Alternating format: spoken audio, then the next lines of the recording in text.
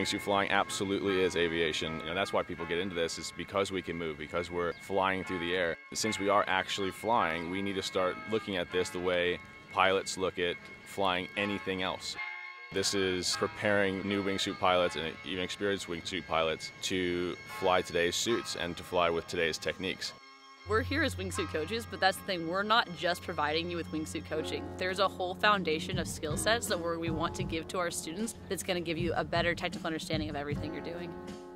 Everything is built on a base platform of skills and knowledge, and from there you're going to keep taking it to the next level, to the next level, to the next level, and really there is no limit to that. Who you want to be in this sport, in this discipline, where you want to take it, whether it's performance flying, big suits, jumping off a mountain, acro in a small suit, doing a 100-way wingsuit formation that breaks a world record. Wherever your dreams are, that is the next level, but we want to help you get there just one step at a time. The progression that we have will teach you a safe way of going step by step through everything and getting to that competent level that you need to be at.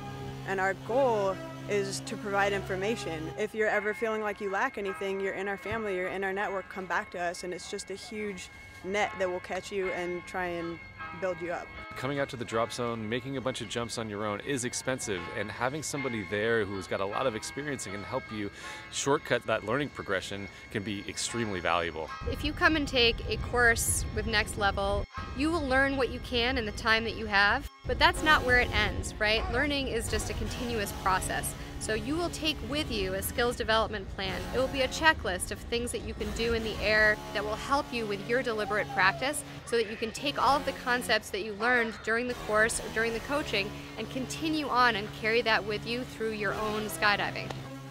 Realistically, you're a glider, a really bad one, right? And energy is your best friend. So if you don't have the understanding and know how to use the elements that are involved for unpowered flight, you're way behind the power curve.